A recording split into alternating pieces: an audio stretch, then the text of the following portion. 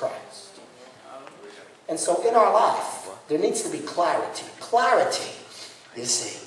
The more clearly you visualize it, the more open you'll be to the opportunities to achieving it. And in the process, you'll become more aware of what God's timing is. There was clarity in Paul's vision. There was clarity in Paul's mission. There was clarity in Paul's message. And the last thing, there's clarity and there was commitment. Paul was fully committed to God's plan to spread the gospel. Paul was fully committed to the plan of spreading the gospel.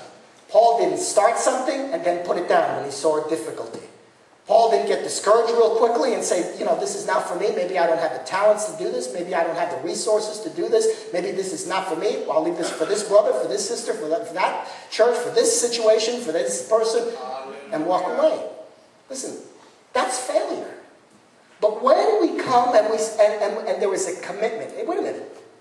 I need to go back to my calling. My father always used to say this to me. When there was a discouragement and I didn't see things materialize quickly. See, I come from the McDonald's generation. You don't even go inside to get your hamburger. You go to the window on the way out. And you keep your foot on the gas pedal because the guy behind you is going to hit you if you stop. So that mentality kind of carries through in my generation, you see. You don't want to wait. You got to have it. Can I tell you something? That's why the world's in a mess right now. Young people were coming out of school and they got to have it right away. Right, absolutely. So what are you doing? You're coming out of school. You didn't make a nickel to your name and you're buying a $500,000 house. You got to have the Jaguar or the BMW sitting out there. You got to have all this expensive clothing. And before you know, you got all this debt. Now you're getting married. You're getting married in debt. And what's happening? There's pressure on your marriage. There's pressure on your children. There's pressure on your life. That's right. That's another sermon. Preach it, brother. In Paul, there was a commitment. He didn't just stop. When difficulty came his way, when the jail was in his way, when the religious rulers were in his way, when there was difficulty that was in his way, Paul didn't just give up. Paul looked at it as an opportunity to serve God. There was a commitment. He went back to his calling. Wait a minute. Who called? God called me. Who called me? God called me. What's going to happen? He equipped me. He prepared me. He's going to open up this door for me.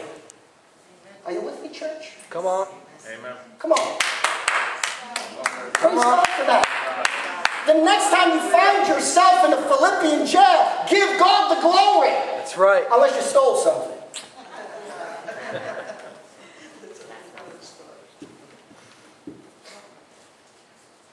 There was clarity. And there was commitment. And like Paul, we need to seek God on a daily basis so that we don't wander out of his purpose in our life. Amen. The Bible says here in that verse 9 that God has prepared. Meaning he made ready ahead of time. How many of us know that we don't drop in on God and find him unprepared? That's right. So in our commitment, what's the first thing that we know? That God has made ready ahead of time. Praise God. It may not look like anything is ready when I get there. It may look like everything is in shambles, but God has made ready. And then in verse 10 it says, God has revealed. Meaning to take the cover off. It literally means, that word that is in Scripture, it means to take the cover off. God has revealed those things to you and I, to them through the Holy Spirit. God has made ready his great purpose in our life. And when we fully give our life over to him, he takes the cover off so that we can see it more clearly. Successful results. Somebody stand with me this morning as we just give God the glory. Hallelujah. Hallelujah to you, Lord. Hallelujah to you, Lord. Praise your name. Praise your name. Father, we thank you this morning that you have given to us ample opportunity to serve you. You have put your calling on our life. And our desire, Lord, is to bring glory and honor to your name. I pray, Lord God, that you will fortify us, strengthen us, Lord God. Reveal to us your word in a greater way. Let us not despise the small things in our life and take them for granted. But Lord, in those small things that you've given us to do, Lord, that you will empower us, Father, to bring glory to your name. That you'll give us wisdom, biblical wisdom, Lord, to use in everything in our life, in our finances, in our families, in our work, Lord God, in our church service. Lord, that you'll give us biblical wisdom to go about these things, that you will be glorified. Lord, when you are glorified in us outside of these four walls, you will be highly exalted within this service. Father, I pray in our life, do something great. Do something powerful. Remove the things, the hindrances that would keep us from submitting to you. Father, we want to be successful in our working through the Holy Spirit. Prepare us, equip us.